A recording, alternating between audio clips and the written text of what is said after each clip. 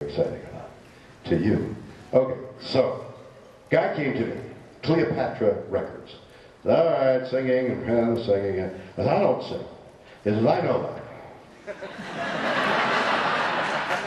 He says, but we'd like you to make another record. And we thought, you know, some science fiction songs would sell.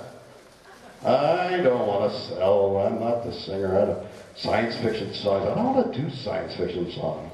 And he said, well, here are the 20 songs we thought. I thought, I'm not going to do it. And he puts the lyrics out on my desk and says, all right, well, goodbye. And he leaves. And I'm sitting at my desk there, and I'm looking at these lyrics, you know, ground control to Major Tom, you know, that one, and these other songs.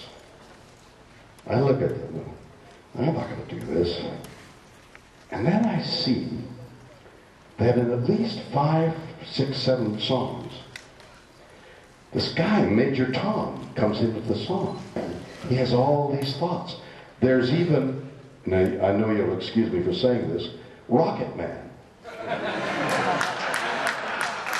even in Rocket Man, tell my wife, I love her, she knows, there's a line there. Even, there's a song called, She Blinded Me with Science.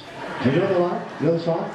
She blinded me with science. He loves her so much. She blinded me with science, but failed me in technology is part of the lyric. I put together 20 songs. I'm calling it Seeking Major Tom. I laid down the tracks yesterday, the day before. I laid down all the tracks, including Bohemian Rhapsody, one of the great pieces of music.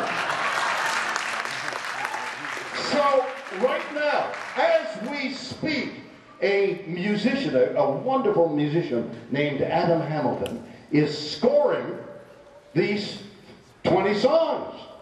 And before long, I don't know exactly when, a record called Seeking Major Tom will emerge. And I've had the best time. I don't know whether it's going to be any good. You never know. I mean, I'm inadequate. I turned to Adam, I was doing Black Sabbath. Go to see think, you know.